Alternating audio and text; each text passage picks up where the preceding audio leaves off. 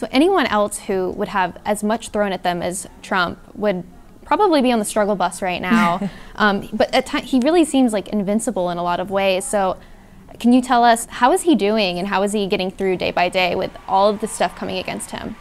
I can't even tell you how impressed I am with this man on a daily basis. He's my father-in-law, and obviously that is, he holds a very dear place in my heart, but as just a human being, I don't know anyone who could not just survive the things that he's gone through, but be thriving and really still be fighting and still be willing to take more, because you know there's going to be more coming his way.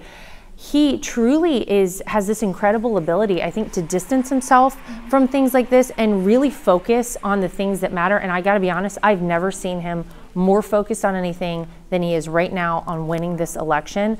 I give him so much credit, because I know that most people wouldn't be able to take it.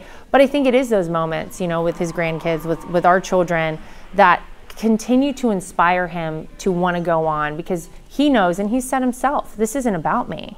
This is so much bigger than him. It's so much bigger than our family. This is about the future of this country and really the future of the world. And he wants a world where his grandchildren get to live in the same great America that he got to grow up in.